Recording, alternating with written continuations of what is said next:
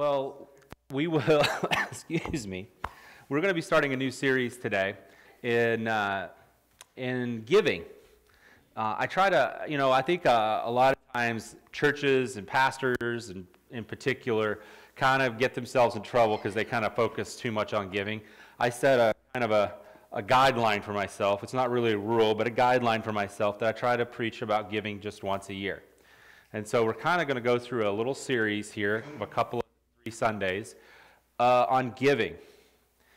And when we talk about giving, the first thing you need to understand is the first thing we're called to do from the Lord's Prayer on is to forgive. That's the first thing we're taught to forgive, is to give forgiveness. We're to give forgiveness. That sounds easy, doesn't it? But how many of you know it's not so easy? And forgiveness is one of those things that is easy to say, hard to walk out. And this morning, I want us to take a little bit of time to just walk through this concept of forgiveness. I think a lot of times when we think about giving, we automatically, in our American minds, we go to money, right? We go to money. But there's a lot to giving. There's skills. There's giving our hearts to a cause. There's giving our time. But giving is something that should be at the heart of what we do. We're going to talk a little bit more about the heart next week, about the heart of generosity. But the first way, in fact, when we use a lot of times, we talk about somebody being forgiving, somebody being gracious, we'll say. They're being gracious, right? Right? Another time, it's a little bit older of a word, but we'd say they're being generous. They have a generous attitude. They don't take offense easy. When somebody has this forgiveness thing down. I've often been asked about, when it comes to the concept of forgiveness, does that mean we don't ever get angry? No, that's not what that means. Forgiveness does not mean that you're not going to get angry. Forgiveness does not mean that it's a one-time decision. Forgiveness is a journey, just like anything else in life. And in some cases, especially in those deep, dark, and hurtful things that can happen in life, the scars, whether it be abuse, whether it be a deep wound that's from childhood, or as an adult, you had somebody betray you, lie about you, cheat you. These things can happen, and they're painful, and it's not something that you can just snap your fingers and make all that emotion go away. But what the Bible warns us against is this concept of living in unforgiveness. Living in unforgiveness. I'm going to circle back to that specific thing next month. But I want to kind of give that taste about it, because the reality of it is, when we talk about unforgiveness, we talk about the concept of what those in years gone by call the root of bitterness. You ever heard that term before? The root of bitterness? It goes deep, just like a weed. Just like a weed that you can't kill. It can take forever to remove it. So let's start in Luke chapter 6, verse 37 and 38. It says this: "Judge not, and you will not be judged. Condemn not, and you will not be condemned. Forgive, and you will be forgiven. And it will be given to you in good measure, pressed down, shaken together, running over, will be put in your lap. For the measure you use it will be measured back to you. A lot of times that passage, pressed down, good measure, gets automatically applied to money. Again, because of our American mindset. But the context here is not actually about money. What is it about? Forgiveness. It's about judging others in particular. And we tend to do that, right? We tend to do that. You know, I find that the more I give forgiveness, the more grace I receive in return. The less forgiveness I give, the more I judge others, the more harshly I'm judged. And I think a lot of times we try to blame others for our hard attitude. But in reality, or we blame others for what is being done to us. But in reality, human beings, we parrot what is done to us. This is why Jesus tries to get us to break the cycle, right? So if somebody attacks you, you attack back. We'll talk a little bit about that here in a minute. We'll read that passage. You know, this concept of forgiving and unforgiveness, we need to understand, it's kind of like I talked about it being a weed. I remember when we were pastoring in Bassett, there was this tree. I never killed it. I tried, trust me, like 3 times to kill this tree. I even tried poison. It just came up another place. Right? You ever had one of those deals? Yeah? It's the tree that would not die. I literally, when I first got to Bassett, it was probably about a 3-4 inch tree, and it was up between 2 buildings, and it was over the roof line. And I still remember my father-in-law, Don, came, and he was having a visit with us, and I'm in the process of removing, I had cut the tree out with just, I don't even think I had a chainsaw then. I just used a standard, carpentry saw, cut it out, and man, I was like, okay, maybe we'll be good to go. And then it started, these little shoots started coming up everywhere, right? I forget the tree it was, but it was a ridiculously tough tree. And so we get the bright idea, we're going to dig it out. So we start to dig. The problem was that the tree literally had roots that were 6 feet long, and some we couldn't get to. And so we tried to cut the roots. It just grew up somewhere else. And I'm sitting here going, you've got to be kidding me. Sometimes we have the same problem with bitterness. Every time we think we got it stamped out, especially if it's something that's been there for years, unforgiveness. Every time we try to start pulling it out, it seems like there's another root somewhere else. We got to go dig that one out. Then we got to go over here, and we got to dig it out over here. Because here's the thing about bitterness, it will touch every part of your life. Not one part of your life will be untouched by bitterness if you let it grow. Not your marriage, not your relationship with your kids, relationships with friends and family, co-workers. You ever met a bitter person who just seemed like they lived in bitterness all the time?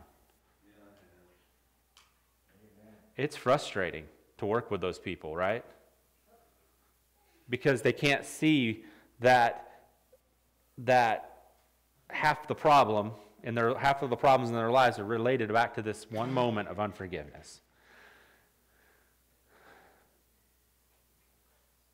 I remember a few years ago I was dealing with some anger about a situation, and I was struggling with it. It was always right there on the surface. It was always right there on the surface. And I tried to pray about it. I tried giving it to God. And I was still struggling with anger and frustration, and it was starting to become a little bit of bitterness in my life. And I began to pray about it, and I felt like I finally had that. You ever had that time where you finally feel like you you're starting the process of giving it up, whatever that emotional entanglement is. And there was this moment, I was coming back from a conference, and me and God just had, you ever had a knockdown, drag-out prayer?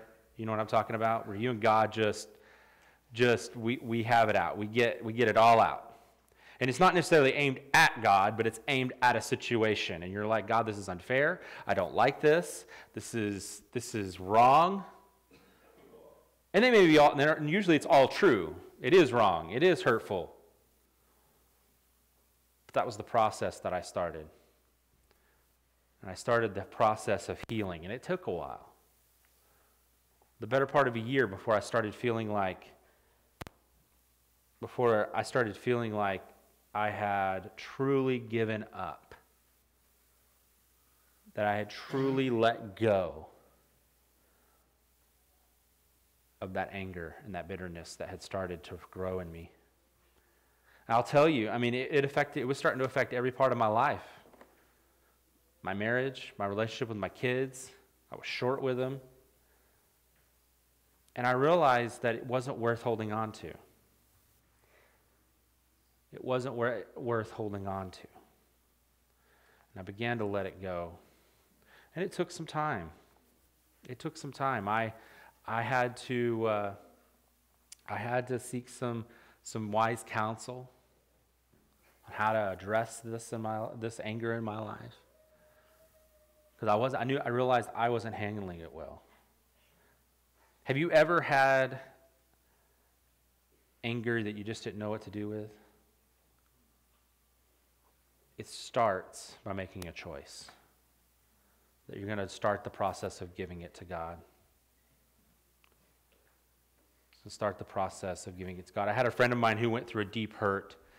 A deep hurt. He was pastoring a church, and sometimes churches don't give you all of the information up front of how bad things are. And he took the church, and despite his best efforts, and there was some dishonesty about where the church was actually at, the whole church just fell apart. And they tried to wrap it around his neck. And I remember him coming and starting the process of healing. It took him 3 or 4 years before he really felt like he was through it. And I remember a statement that he made, that he said he decided to take a break from ministry. And he said, my counselor told me this, if I don't take a break from ministry, I may never go back into ministry. And he is in ministry today. Because what the reality of it was, if we don't take the time, he's like, I'm too busy to deal with this. Or it's too inconvenient to deal with this. I'm too, we'll fill in the blank. What happens is it just takes longer. It could take 3 years, 4 years, a lifetime to work through it on our own. But as we start letting others in, and we start letting God in primarily, we can start having that healing. We can start having that healing. Now, when we talk about forgiveness, we have to do it with a willing heart. Like I was talking about my situation, it took me a while to be willing to forgive. And some of it was I thought I had forgiven, but there are some hurts that compound over time. You know what I'm talking about? As memories begin to come back to you, you begin to internalize the hurt more. And what I realized for myself was it had to be a choice not to take offense, not to be angry. I made a choice. Sometimes it was, for a while it was every day. For a while it seemed like every 30 minutes I was praying a prayer to God. Lord, I give it to you. But eventually, it was once a week, then once a month, Once every 6 months, I would start to dwell on it again, and I'd start to get angry again. Lord, I forgive. That's forgiveness. That's the journey that we're talking about. It's easy to live in bitterness and anger and frustration. But it's much harder to walk out forgiveness. It's like a child. You ever had a child where you had to say, you told one of your kids, you go tell your brother you're sorry. You ever had to do that? Or sister? Or cousin, whoever they've hurt. And like, you go say you're sorry. Or you need to forgive them for what they did to you. And they're like, no, I'm not going to do it. We do that with God sometimes. We're like, no, we're not going to do it. I need to be angry with them. No, you don't. You don't. Can I give you a secret? I want you to listen very closely. This is deep spiritual knowledge. Okay? People hurt people. The quicker you come to grips with that, the less offended you'll be. People hurt people. Yeah, well, sorry, I said it. Just so you know, this sermon isn't towards anybody else.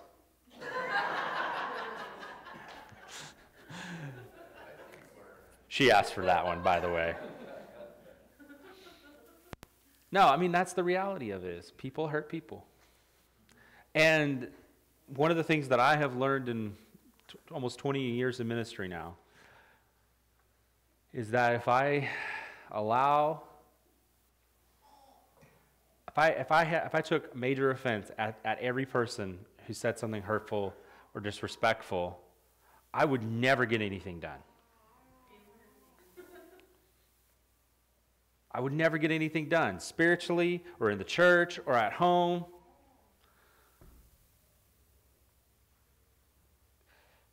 Sometimes we talk about fiery darts of the enemy. Sometimes we allow friendly fire to take us out.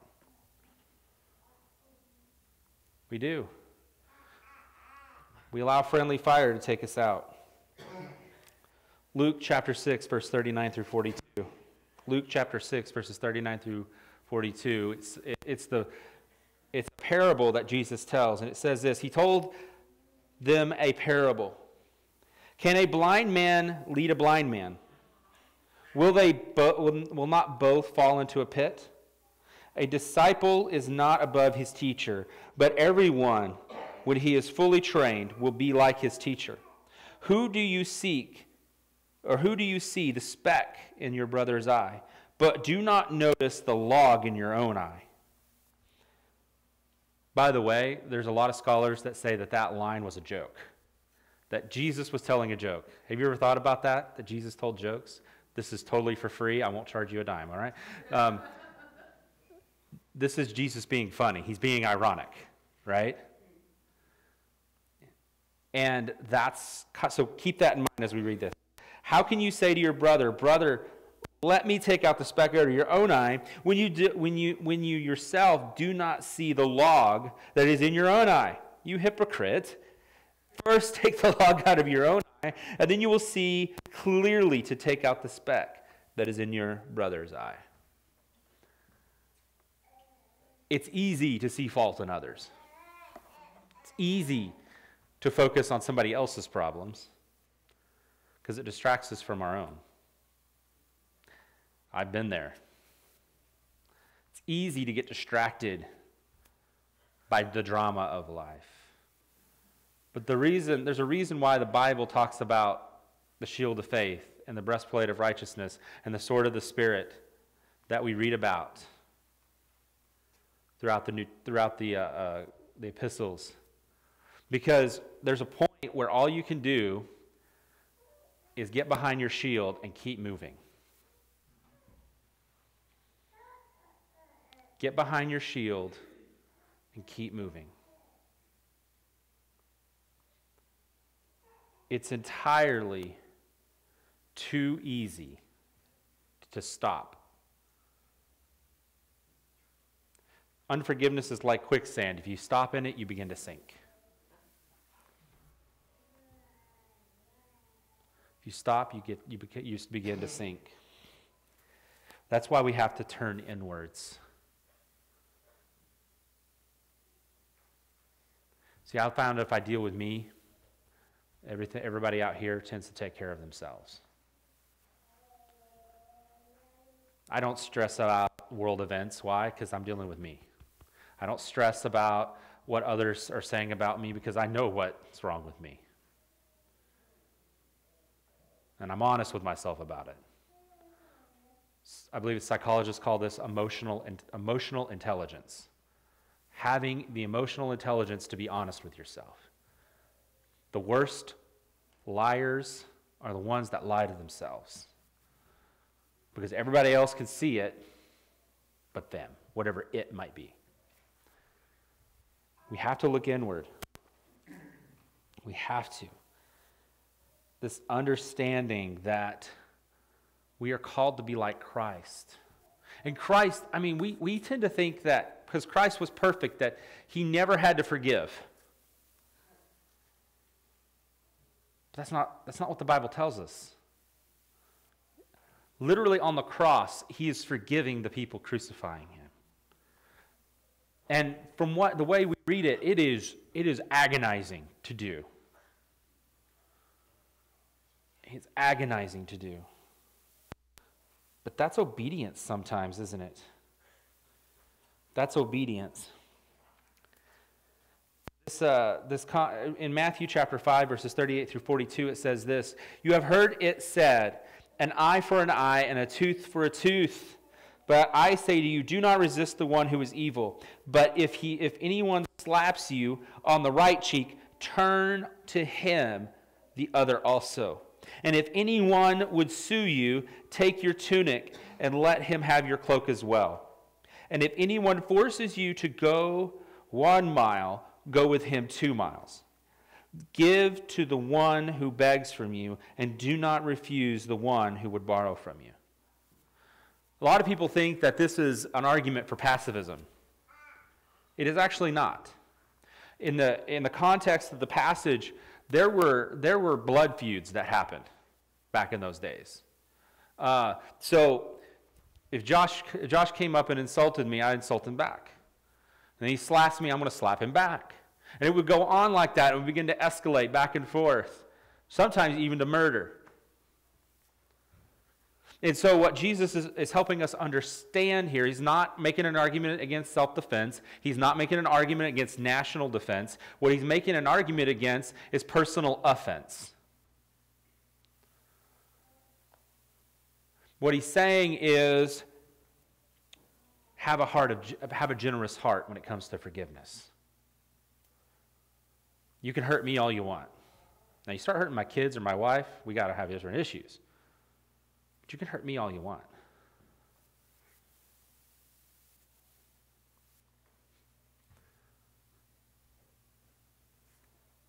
And that's the kind of the point. Now, he's not advocating abuse either. He's using extremes to make a point. All right? He's using extremes to make a point. He's saying, because this was a concept of offense. This was a cycle of offense that was happening in his world at the time. You didn't let anything go. You didn't let anything impugn your honor. But see, God's calling us something higher, something greater.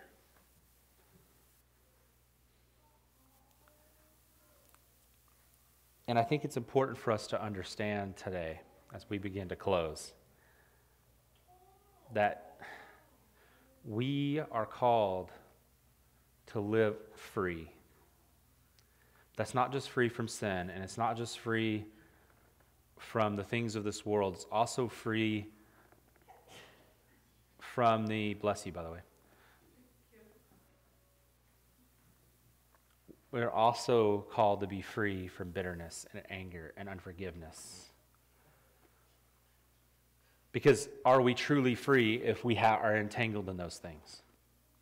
If our hearts become hard and unreceptive to the seed that is the Word of God, simply because we refuse to forgive. A church that lives in forgiveness will be a church that will go far in the kingdom of God. The church that lives in unforgiveness will disintegrate from the inside out. Josh, go ahead and come on up. I talked about being honest with ourselves. So Josh is just going to play some music for a few minutes. And we're going to take, 5 minutes here. And I want us to turn the spotlight of our lives, the one that we tend to focus on other people or other things, and turn it inward. Turn it inward. And ask God to give us insight. Is there something that we need to forgive? Is there someone we need to forgive? Is there something we need to let go? Maybe God calls you to forgive that person, and you need to go talk to them to be able to do that. That's okay. But today, I just want to take a minute and let that spotlight turn inward. Let's pray, and then we'll take a few minutes. Father, we just thank you for what you have said. And God, we are grateful for the power of God. We're grateful for the fact that we are called to something higher. Freedom that many people never experience. The freedom of love and forgiveness and grace, both turned towards us as well as those around us. Father, we worship you and we thank you. We just give you this time. In Jesus' name, amen.